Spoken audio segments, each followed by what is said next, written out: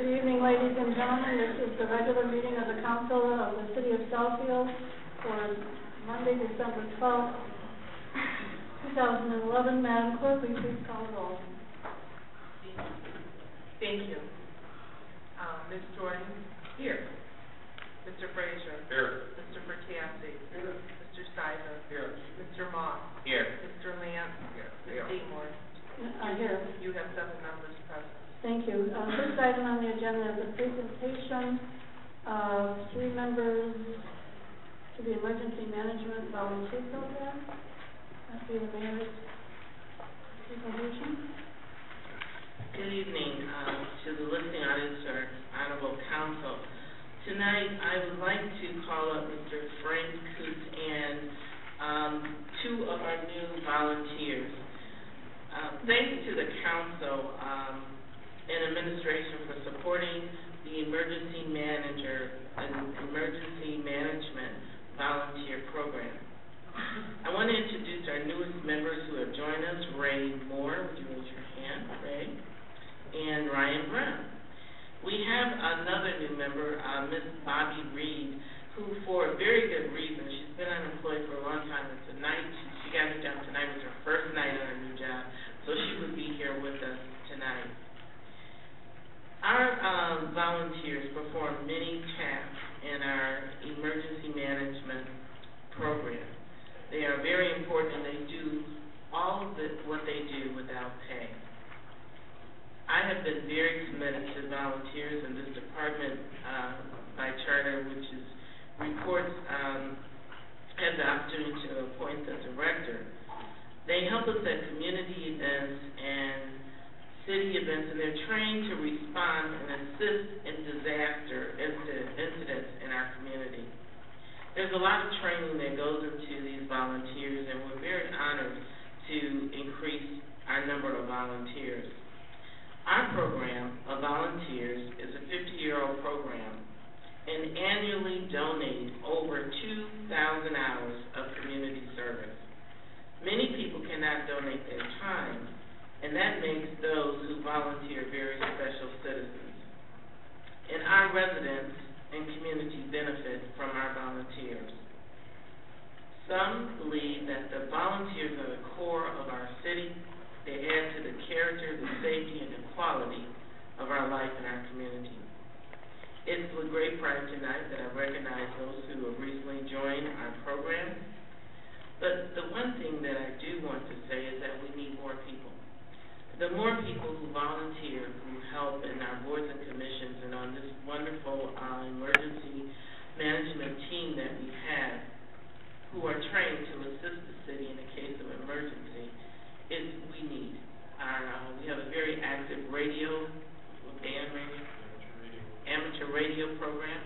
Because you know, those of us who went through the power outage a few years ago, the amateur radio became a very handy tool in our city. So if you're willing to volunteer, have the time, and want to do something to give back to the city, I encourage you to contact our director, Mr. Frank Coots, who's here at 248-796-5990, or check on our web page for more information. At this time, I want to introduce Mr. Frank Coots and let him have a few words. Thank you, Madam Mayor. Madam Council President, I'm Frank Coots, the Emergency Management Director, and I'd like to reiterate some of the words the Mayor said, that thank you, Council, for your support over the years of the Emergency Management Program and all the components within, one of them being the Emergency Management Volunteers. We enjoy a cadre that fluctuates of between 30 and 40 people who give their time to serve the community. They meet at least once a month, they train at least once a month. They're ready to, on request, help assist our public safety. They're trained in some basic things like search and rescue, basic first aid, debris removal. So they're more hands and backs to help when needed in a disaster event. Once again, thank you for your continuing support. I personally would like to welcome Ray Moore and Ryan Brown, and she couldn't be here for, like the Mayor said, today's a good day for Ms. Bobby Reed, her first day at work. Thank you all for your support. Let's give them a round.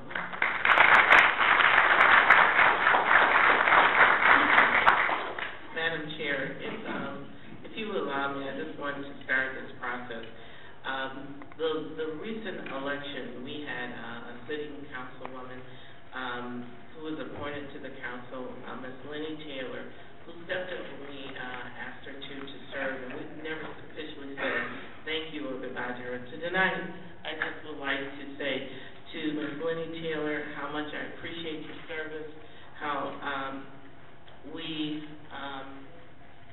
really respect you for serving this community. You've always been there, and while the election said something different, we know your heart and your dedication to the city remains strong. And I just want to personally say thank you. Public service is not easy. Sitting in that seat is one that, as you know, requires a lot of sacrifice. So I just want to publicly say thank you.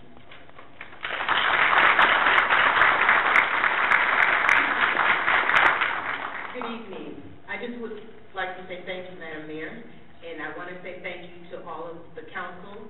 I really have grown over the last 2.5 years, and it's been my honor to serve the city of Southfield and to learn and to serve with you. So thank you very much. I would add that it was a pleasure to serve with you. Thank you. And me too.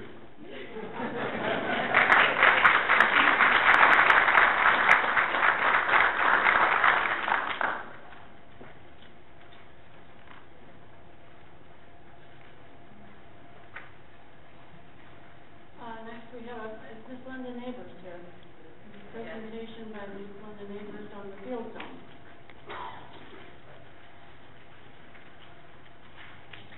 Good evening, City Council members and Madam Mayor. I would like to thank Council President Seymour for inviting me to make this presentation about the field zone. Thank you very much.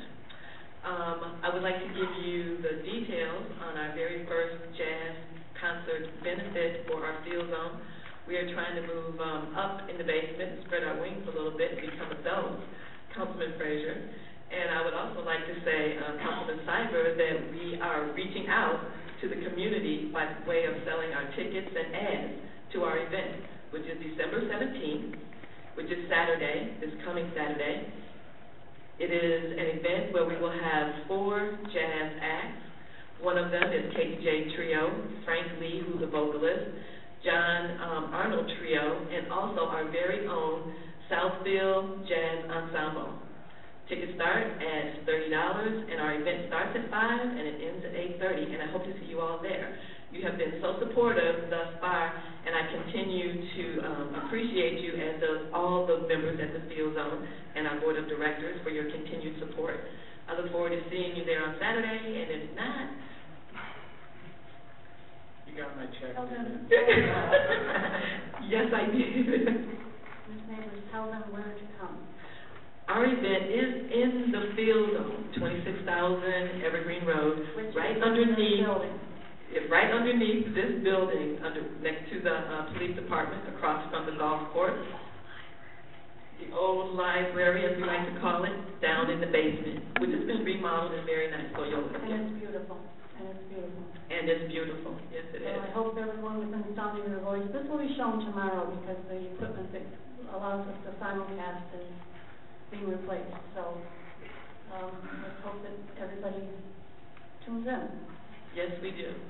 Thank you for coming. Thank you. Madam Chair, Yes, Mr. Scott. I'd like to move the minutes of regular meeting of September 26th, committee of the whole meeting of October 17th, regular meeting of October 24th, the special meeting of November 1st, all of 2011. Support. Motion by Mr. Picasso, supported by Mr. Frazier. All in favor? Aye. Aye. Opposed? Motion is carried. Next we come to the consent agenda, and I'm going to read what these items are for the viewing audience. Consent agenda item A is authorization to enter into an agreement with the United States Department of the Interior for the temporary relocation of the Beach Road Stream Gauging Station. This relocation is required for our Public Works Group to reconstruct and improve the Beach Road Bridge over the Rouge River. The function of the stream gauging station is to measure and monitor the depth and flow of the Rouge River for flood control and other geophysical conditions. These functions will be maintained during construction by temporarily relocating the stream gauging station. The Army Corps of Engineers will furnish the relocation. The funding is 95% or $23,940 from the Michigan Department of Transportation and 5% or $1,260 from the Major Streets budget for a total project cost of $25,200. Item B is a technical adjustment to the intergovernmental agreement for police department grants from the U.S. Department of Justice. These grants have provided funding for various pieces of equipment and updated technology. The grants are through Oakland County acting as the fiscal agent. The City of Pontiac was an original participant and a signatory on the original agreement. Since Pontiac no longer has a separate municipal police department, as the Oakland County Sheriff Department now provides Pontiac police protection, changes in the text of the agreements have to be made. Council approval for initiating these changes is required, with said amendments to the agreements being subject to review and approval as to form by our City Attorney's Office.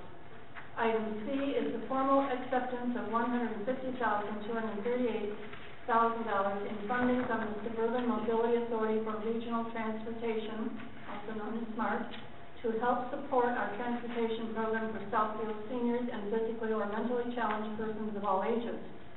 This includes transportation to medical appointments and other everyday needs of our residents who have no other means of transportation.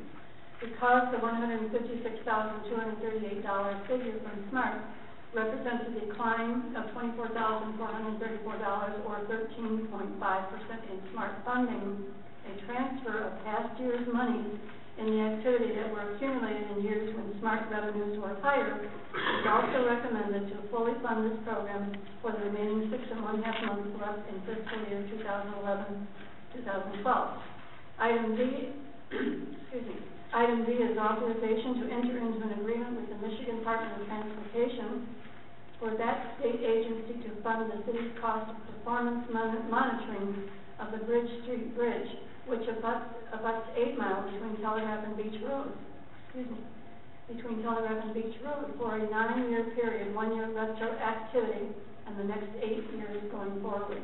By way of review, to both assist the business community adjacent to the bridge and serve the interest of advancing the field of civil engineering as it relates to bridge construction, safety, and maintenance, the City of Southfield led the way in the design and construction of the first of its kind dual modular construction bridge with side-by-side lanes.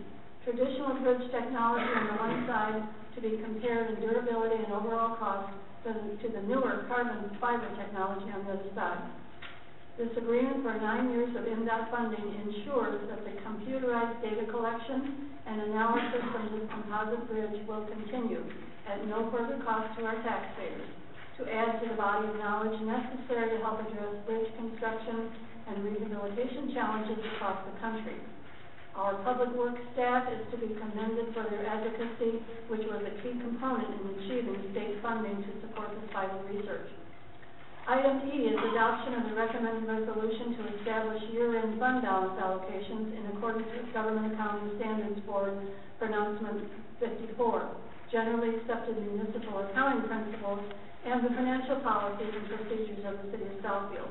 This is one of the final steps necessary for the timely and complete filing of the city's annual audit with the state treasurer.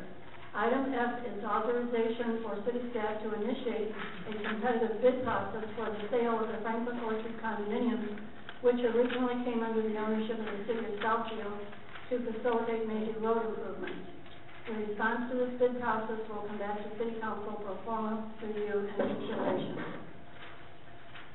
Madam Chair, Ms. Jordan. I make a motion that we approve consent agenda items C, A, B, C, D, E, and F.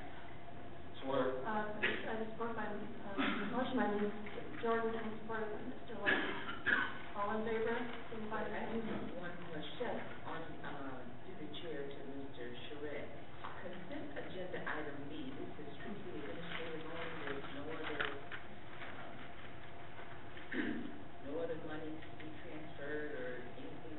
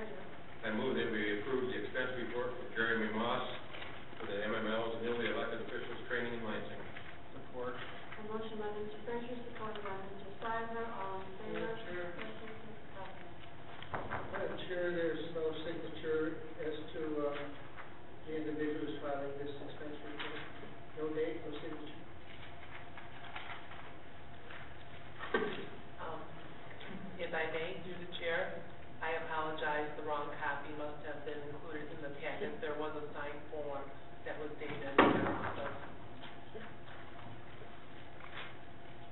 There was a sign. There is a signed form and it was dated in the office, so the wrong copy must have gotten into the packet. I apologize. Was the account number right, wasn't it? The account number is for Councilman Moss, that's correct.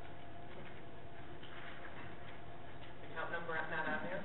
No, I'm just wondering what you reviewed and approved, and I see you signed it. I don't see the individual who traveled signed it.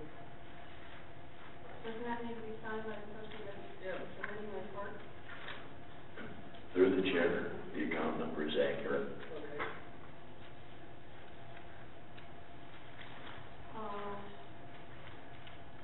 I have a motion by Mr. Frazier, support by Mr. Seibel, all in favor, say aye. I'm opposed because it is not signed by the person that filed this expense report. All right, so noted, Mr. Kelsey. I abstain. And Mr. Montes abstained.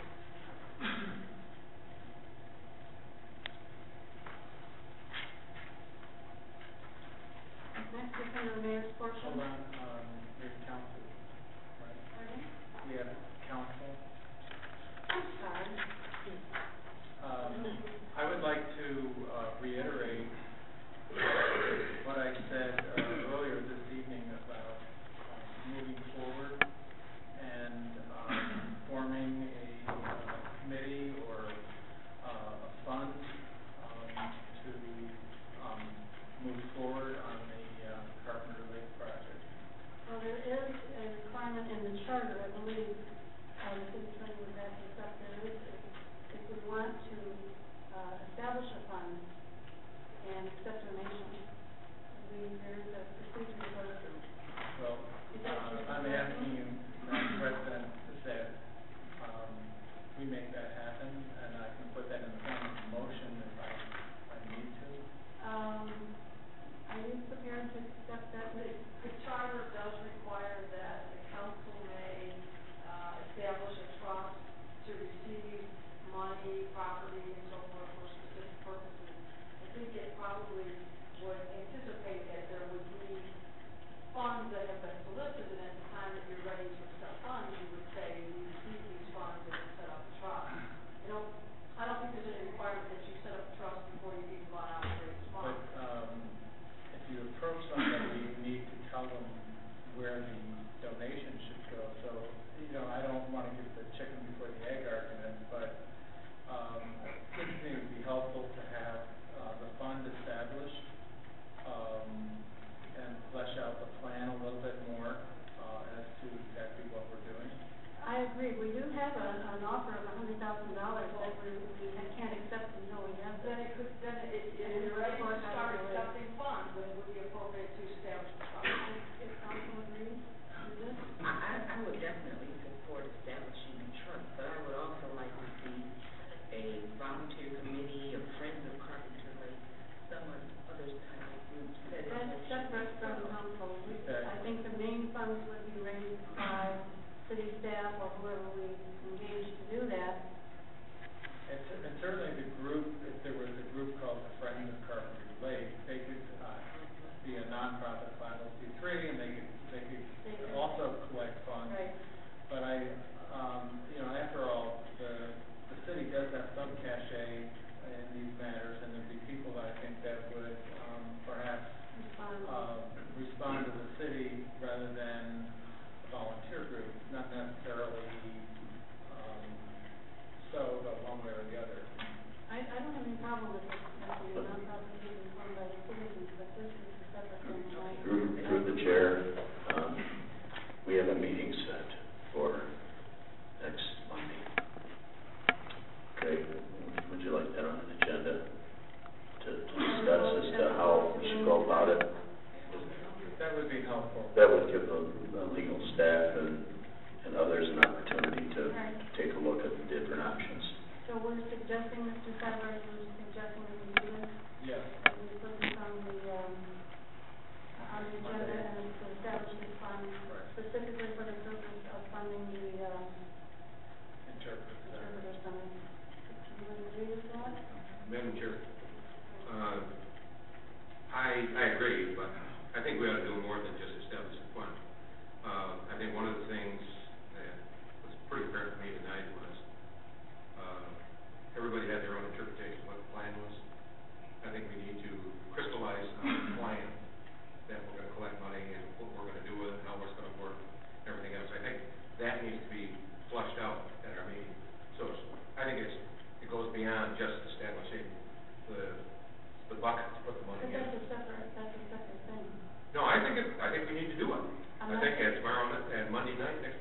not disagreeing with you, but you still need to establish a fund, otherwise we might lose the money that's been offered to us. I understand that.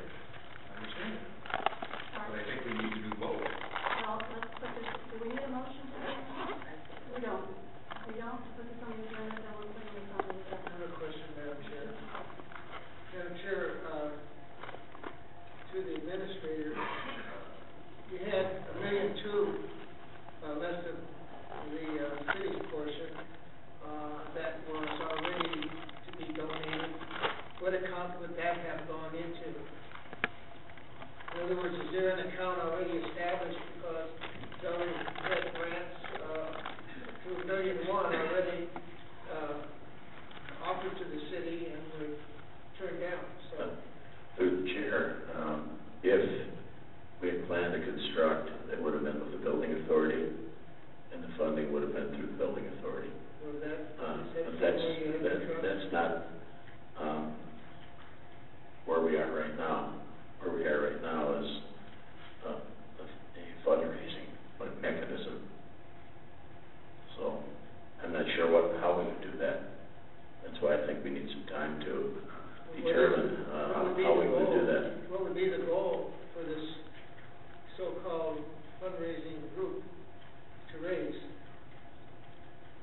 To $2.4 million? That's why we need a plan. Good question. We have to start with where we are now, what's been committed in Parks and Rec budgets, deduct for the grants at this point, and decide on how we would go forward. Is this a regular meeting that's scheduled, or is it This is the COW for, a? the field zone. It was a one-item agenda, the field zone. Right. And so, I just thought maybe at least we could start the discussion at that point. I'm not sure, whether we would get all the details worked out, but I thought we should start the discussion, and so we only have one item on that agenda. Madam Chair. Mr. Charette, what happens to the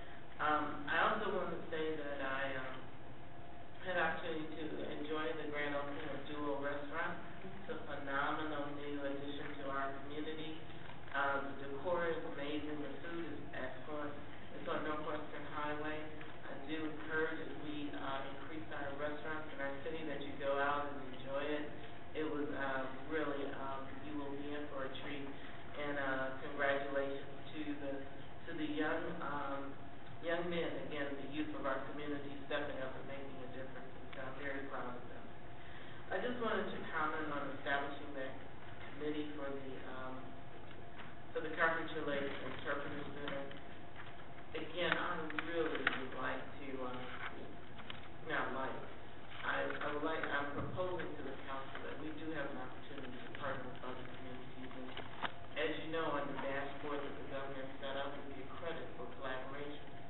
And we would miss an opportunity if we didn't bring the neighboring communities together, and you could do that as the council, to talk about the opportunity or direct our director or administrator to sit down with the administrators in these neighboring communities to see if there's an opportunity for collaboration. That sends a strong message for us, understanding where we are as a state. It's something, again, that our governor-elect has said that he is really pushing, and we will actually get credit for our state share revenue if we're able to achieve that. So, and also the opportunity to partner with Oakland County. So I would think we would be remiss if we just went out and fundraised for this, if we didn't look at opportunities for collaboration. So I just wanted to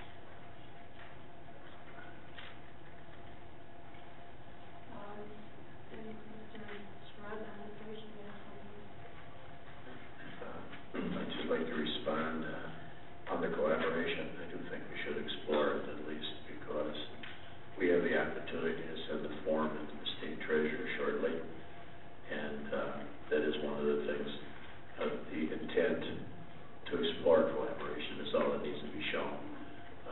So I think we should at least explore it so that that's part of what we can submit to get our second portion of statutory state share revenues.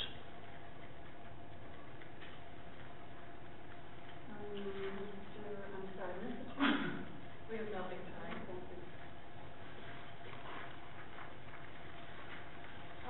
Clerk, treasurer, planner, assessor, we have liquor license requests, and clerk. Yes, but before we get to the liquor license request, since this is the last meeting of the year, I would like to wish everyone a very happy and healthy holiday season. And may 2012 bring faith, hope, peace, and love to you and your loved ones. Will we have a meeting on the 19th? Next one. Well, you haven't approved it yet, so hopefully we will, I don't know. So, this is the last televised meeting. The next item before you, council, is a liquor license request. This request was at your regular meeting conducted as a committee of the whole meeting on December 5th. This request is a liquor license application from HWG Investments doing business as Hurricane Grill and Wings Restaurant. The restaurant is located at 29852 Northwestern Highway. This is a simple transfer from one owner to the other. I believe the attorney that was representing the petitioner this evening, Mr. John Carlin, is not present, or he was present earlier, but he left. And is the petitioner here? I don't think the petitioner is present either. Madam Chair, Mr. Patterson. I move the liquor license request to be approved for HWG Investments LLC.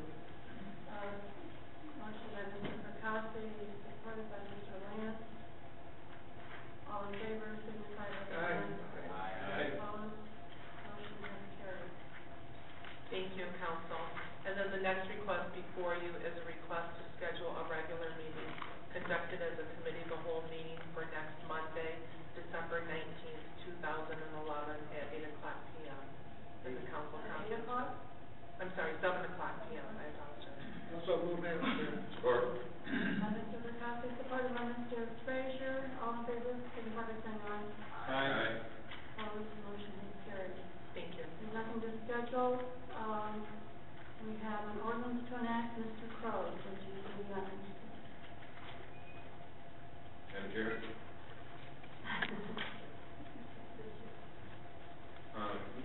I move that we enact ordinance number 1588. support. Motion by Mr. Frazier, supported by Mr. Stiver. All in favor, signify by saying aye. Aye. Aye. Ordinance number 1588 is enacted.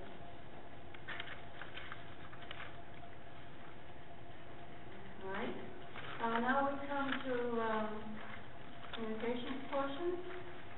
And the first name on this list is Mr. Robert LaCoupe. I think he was here earlier. Is he still here?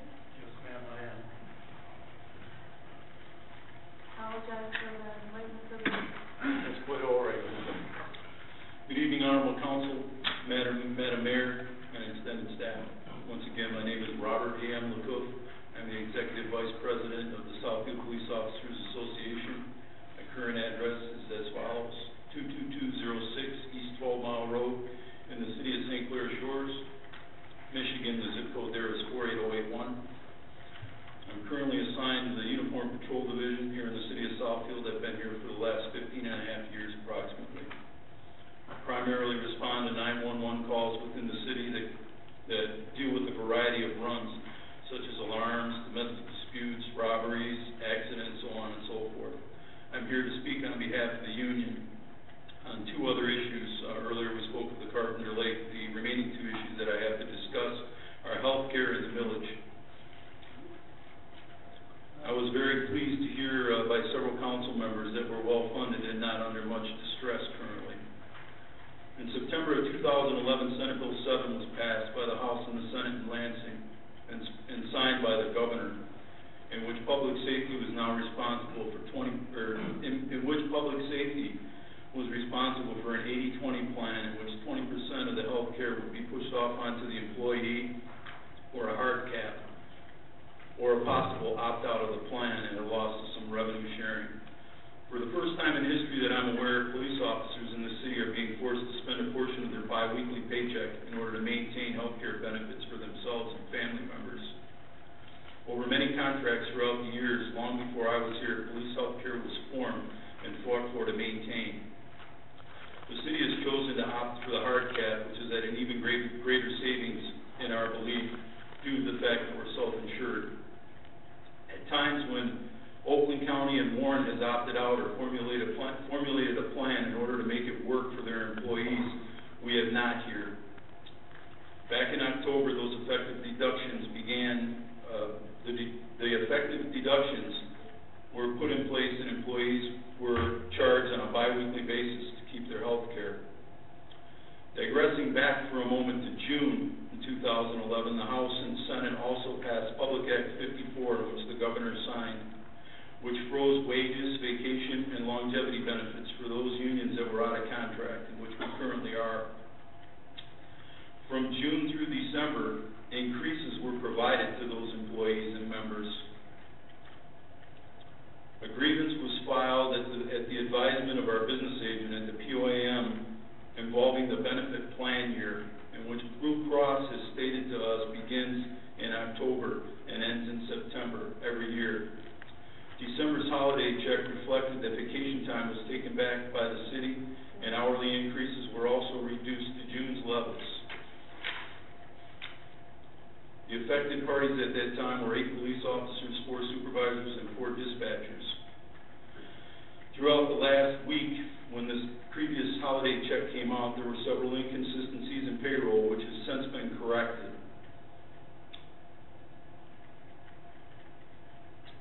We view this issue as a bullying tactic. We have filed a second grievance on behalf of the union with violation of the contract and the bargaining agreement during 312 arbitration. To the best of my knowledge, over the last 27 years, from what I can locate, and I can be corrected if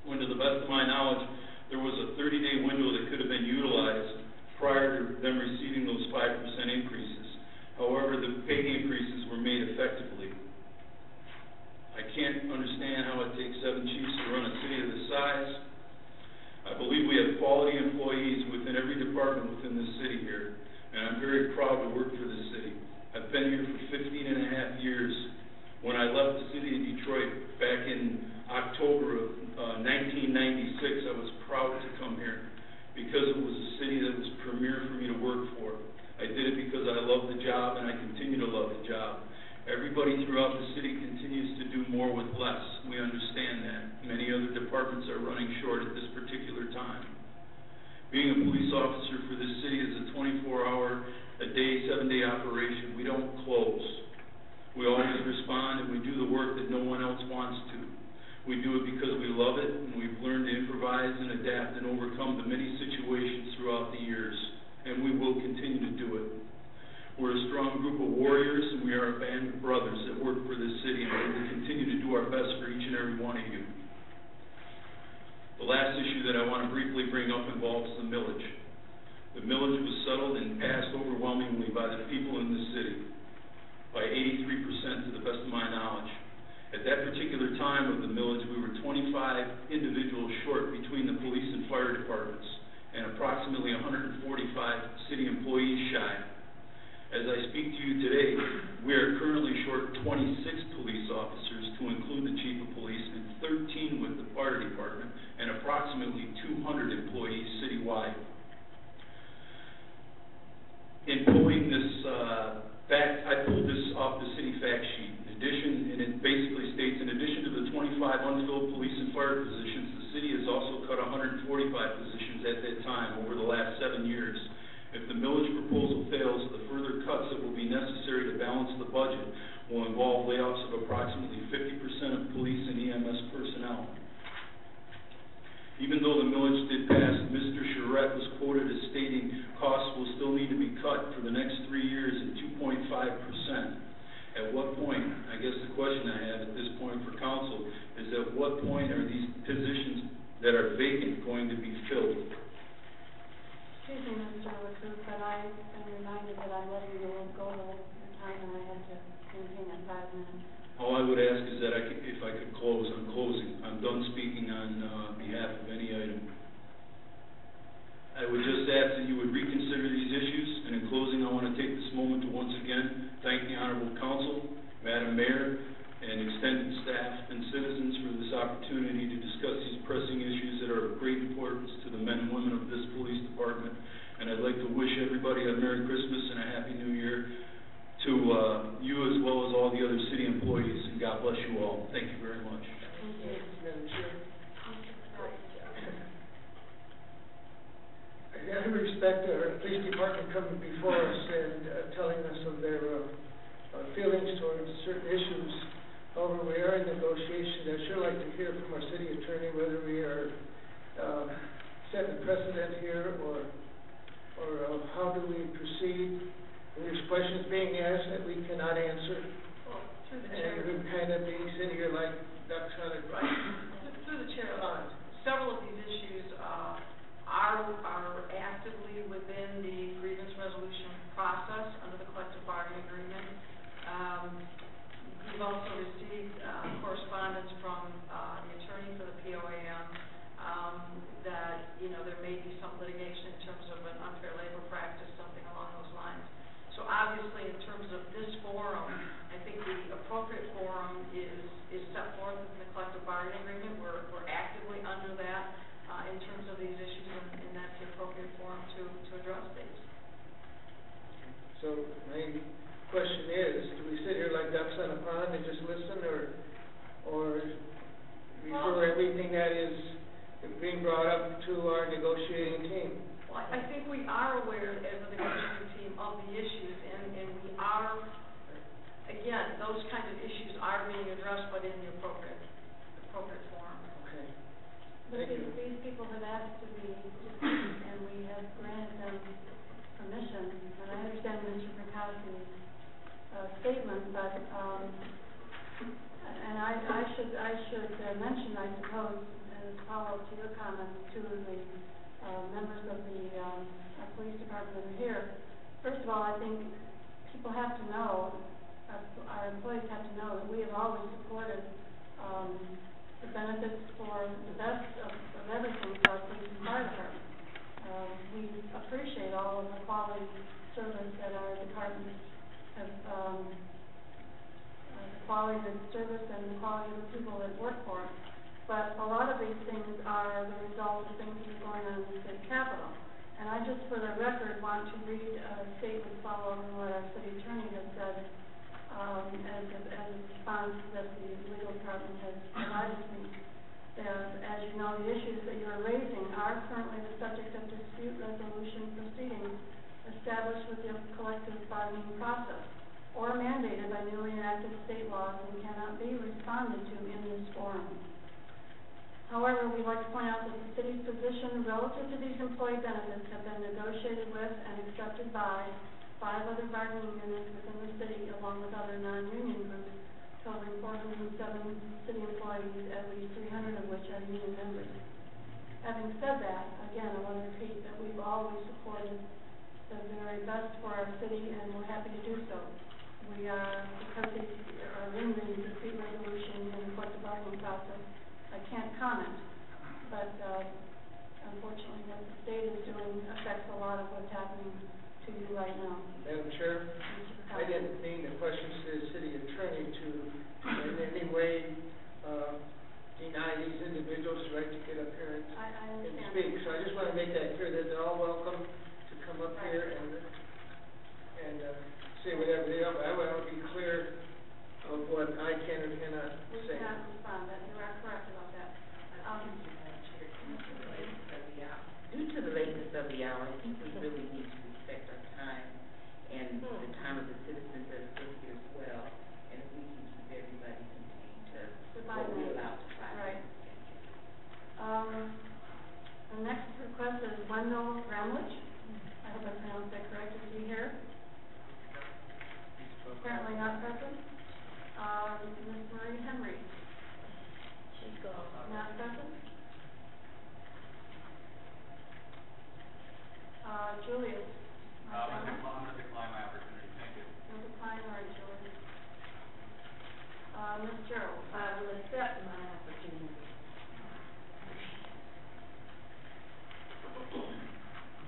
You know that Gerald was named the rest of the record, and you have 5 minutes. As you've often stated, Madam Chair, I come before this council quite often, more than most residents, and I think it's safe to assume that I understand the procedure and protocol, but thank you for your memory to remind me of that. I just wanted to say real quickly that if my presence coming before this council causes a negative reaction to anybody sitting up there, or if your significance is diminished by my facial expression, you have given me the power. And tonight, Mr. Fracassi, you gave me the power, and I'm not even trying to get it. You know, the chairperson of this council meeting said to stay focused on the Carpenter Lake issue. You couldn't even stay focused on the issue for being focused on Pamela Durham. So you give me significance, and you make me relevant to come before this council and speak on behalf of what I believe in and the people of Southfield, because I'm one of those people. So I want to get right into the point. Madam Chair, you talked about the consistency of the agenda and the way we do things. You said tonight, quote unquote, that you don't have to give your address, that you could give it to the city clerk. And you made 2 of the people that spoke on the Carpenter Lake issue give their address. And I agree with the mayor. Possibly, I think you did it because you wanted to bring attention to the fact that they didn't live in the city. But if they work in the city and for the city, their address is not important. Their service to the city and their opinion about a city issue that affects them becomes more important than their address. And I think that that was what I'm going to call a politrick. That was a power play and a political move on your part. And you know, you and I have had some not so nice experiences. When you want to, you act like rough and tough Madam Chair Jane Seymour. But when you don't get your way, all of a sudden you want to back down and act like Little Miss Muffet, intimidated by everything. And you need to be consistent with your persona that you're going to give me and the public. Now let's talk about Carpenter Lake again. If you remember, I stated at the beginning of the year how this city was not frugal with their spending. We had an opportunity to buy Carpenter Lake for $250,000, and it's alleged that a member up there on council blocked that and had to turn the grant back in. And again, I stand to be corrected. At the time, someone else bought Carpenter Lake for $250,000. Carpenter Lake was then sold back to the city of Southfield, or sold to the city, not back, correction, Pam Gerald. Sold back to the city, or sold to the city for $1 million. So we spent an extra $750,000 for Carpenter Lake when we could have acquired it for $250,000. Now, that extra $750,000 could have been an interpretive center, it could have been modifications, it could have been renovations, but no, we spent it because we had it. We had a budget surplus. Now we are missing that $750,000. Now, again, through the chair, Mr. Charette, I talked about the fact that it was purported that one of the acting chiefs was talking to some of the police officers, which was a violation of the good faith bargaining process. You were rude and loud to me. You tried to call attention to Pam Gerald because you guys got me labeled and stereotyped to be this level orange security threat. Well, I decided to dye my hair orange so you won't forget that, or what I'm going to call chestnut, golden chestnut, and to also make me look a little softer, so at my height and my weight that I won't appear to be threatening and intimidating. But all you said through the chair was that the acting chief wouldn't do it anymore. So we always talk about a standard, a manner in which we do things, policy and procedure, and we don't always do it. Now, these officers, we're talking about the grant for Carpenter Lake, but we got a $2.2 million SAFER grant that is still dangling suspended animation. You're talking about the deadline for the Carpenter Lake grant. What about the firefighter deadline? We need police and fire and EMS and not a nature center right now. Didn't say it was a bad idea. People are not against it, but it's not imperative to the survival of this city. Now let's talk about being intelligent, creative, and innovative. And to do that, we are not doing that. And lastly, I just wanted to also congratulate our city planner for being here a little over 6 months, less than a year, for his 5% pay increase. That's an insult to every single employee that has put time, effort, and sweat and tears into their position doing more with less, and they have not gotten a 5% pay increase. Now, in the famous words of our chair, to go against the Carpenter Lake after it was all decided, you said it was de-energizing and demoralizing. I think to give someone that hasn't paid their dues to this city a 5% pay increase is de-energizing, demoralizing, and it is putting this city in a bad morale position. These employees are tired of doing more with less while we're still spending money like we still got big fat pockets and giving out a 5% pay increase. I thought it was a pay freeze. How did this happen? Now, I know you're not going to answer me, which is fine. I don't need 5 minutes of fame. And to the residents, Ms. Joyce, Ms. Henry, and the rest of you that call me at home and you know who you are, thank you for calling. Again, my number is 248-352-9188. And my little angel at the post office told me that my blessings come from the south and not the north. I am a daughter of the Most High God. I ask him every time I get up here at this podium to order my words like he does my steps, and he does it. So thank you, my Heavenly Father, for ordering my words like you do my steps. Your time is up. Thanks. Ms. Karen Kramer. Ms. Karen Kramer is not here. Stephanie English.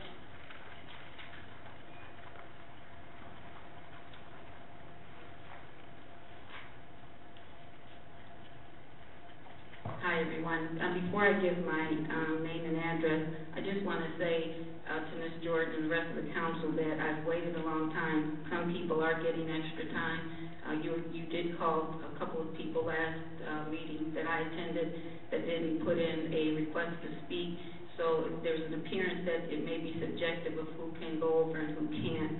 I'm going to try to keep this to 5 minutes as much as possible, but I just want to make it clear that it should have the appearance of equalness all the way around. I totally agree with you, but I was having trouble with my stopwatch.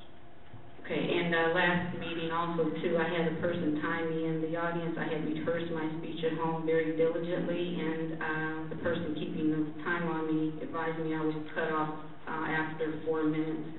So I'm going to start. My name is Stephanie English. I live at 28735 San Carlos, Southfield, Michigan, 48076, and I'd like the time to start from now. I'm here again to address the 40-plus time card fraud embezzlement occurrences allegedly carried out by the current acting chief of police, Brian Gerald. Because the city administrator is appointed by and serves at the pleasure of the council members, he gets a pass tonight, and my notice is directed at the senior members and all other members of the council and the city attorney. I'm stating that the police chief appointment appears to be fixed or steered due to what is perceived as pressure or hard influence by 2 senior council members especially. I've worked diligently on the behalf of officers who contacted me anonymously over the past 4 weeks to get their concerns of corruption to be properly investigated by an outside police agency, as required if a chief of police has to be investigated. The primary issues to consider are these. The calls I received over the past month were from officers who were very upset and worked up at the possibility of Chief Gerald being appointed as the permanent chief of police. I was very careful and very aggressive in determining if their statements were credible, and I did want to vet any of the information before I brought it forward. For the record, these are not individuals who have had any discipline issues. These individuals who I've spoken with are stressed at the potential of an individual who they deem as unethical or without integrity or low integrity to lead them. They sought out any community member they thought would be able to push their deep concerns forward and aggressively. As I have stated before, I did not ask for this type of responsibility, but our police officers are very important assets of our community, and their concerns are warranted based on hard evidence from a respected police lieutenant for us to fully support where that evidence can fully support all of the allegations against Chief Gerald. I have in my possession a confidential memo written by Chief Gerald, which states his admission that he conducted his own investigation pertaining to these time fraud allegations, and that he went into and changed his own records. This document was dropped inside of my screen door. I cannot determine, but it was between the dates of November 28th and December 1st. As I asked at the 28th meeting, November 28th meeting, if an investigation had been done, and I was, Sid Lance told another speaker and myself, but the other speaker that he admonished and told that this full investigation had been done. When I asked the results of this, when I asked who conducted it, no answers were given. I advised that it was highly improper and illegal for a person of that position to investigate himself, and if it had been done so, it is illegal and improper. When I asked these questions directly to the council, no one gave me an answer. But I suspect now it's potentially possible that you all had this memo already in hand, and that's why no one responded to my questions.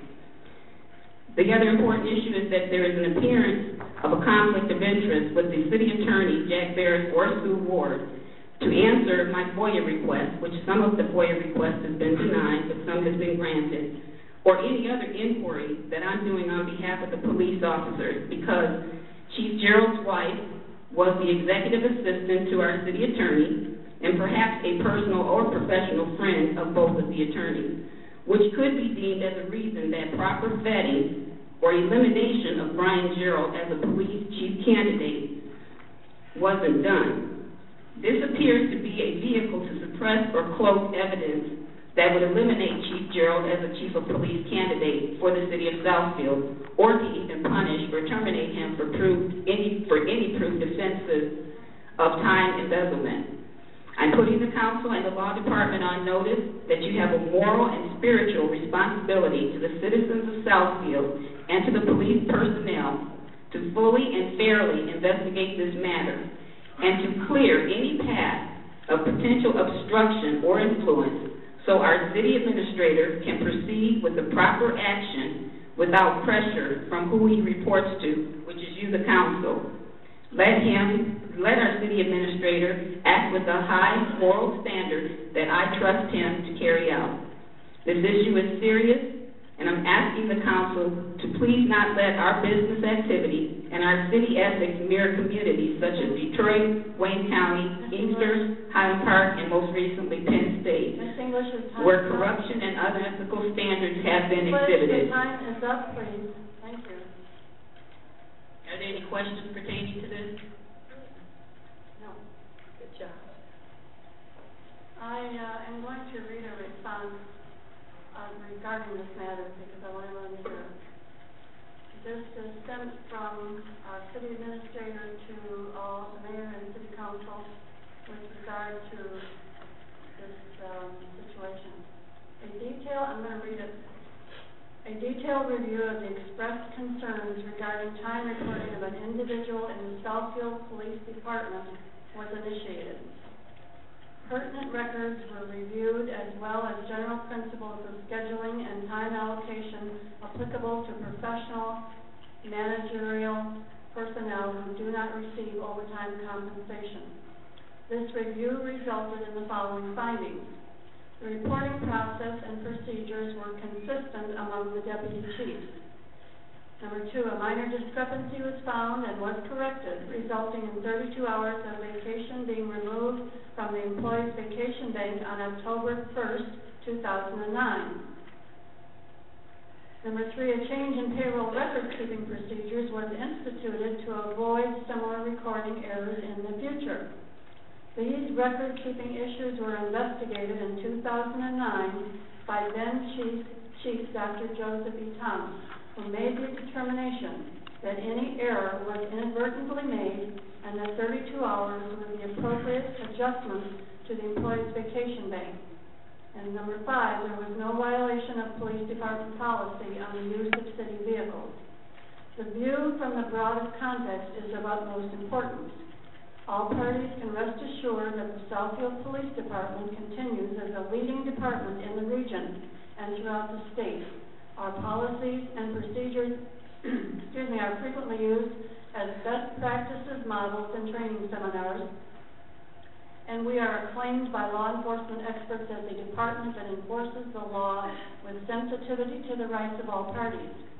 Claims against the city are at a 20-year low as a result of the respectful diligence and high standard of conduct of our outstanding police officers.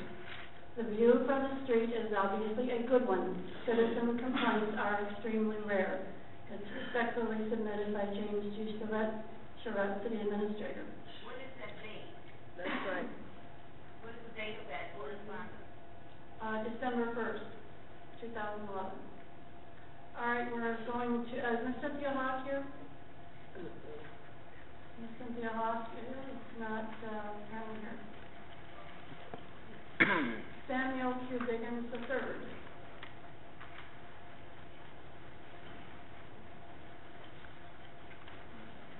I think it's Miss Kelly Pate.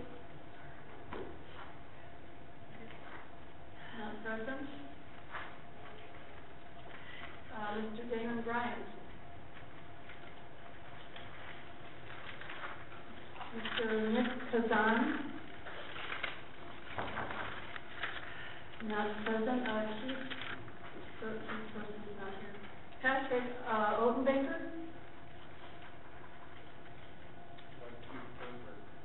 Did I make a mistake? She said he wasn't here.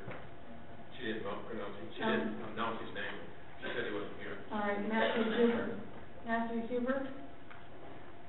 Keith, I'm not sure if I'm saying this, Tupin. Apparently not here. Mr. David Adams. Apparently not here.